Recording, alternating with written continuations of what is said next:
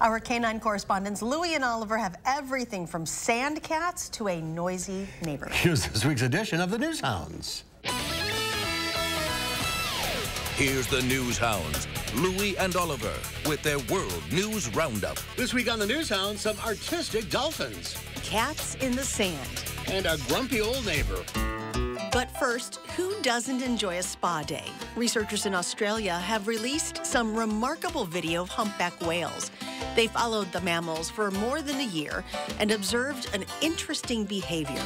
These whales are rolling on the seafloor to exfoliate dead skin and remove parasites. Scientists say it's important to maintain skin health. It also helps feed the ocean, as fish can be seen feeding on what's scraped off.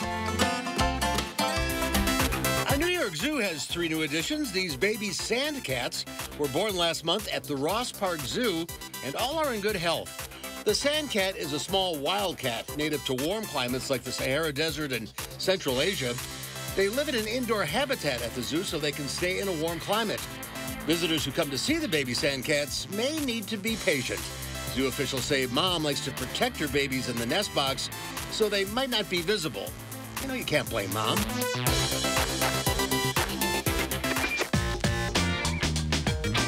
A new interactive program at Six Flags Discovery Kingdom in Vallejo, California, features dolphins who could all be named Picasso. It's called Paint and Create, and guests can create a truly unique work of art with a dolphin. The lead animal care specialist at Discovery Kingdom says that painting is a form of enrichment for the dolphins and adds an interesting and complex activity to their daily routine. Participants get to pick the colors, meet the dolphin, and take a photo of the dolphin with the one-of-a-kind masterpiece that is theirs to keep. And face it, who doesn't want to paint with a dolphin?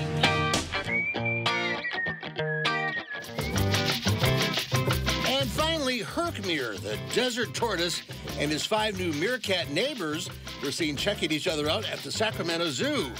We're not sure who's more curious. The zoo says 95-year-old tortoise and his tortoise friend Anasazi will enjoy alternating time in their renovated habitat next to the meerkats, who may be just a tad more active than their elderly neighbors. And that's this week's edition of the Newshounds.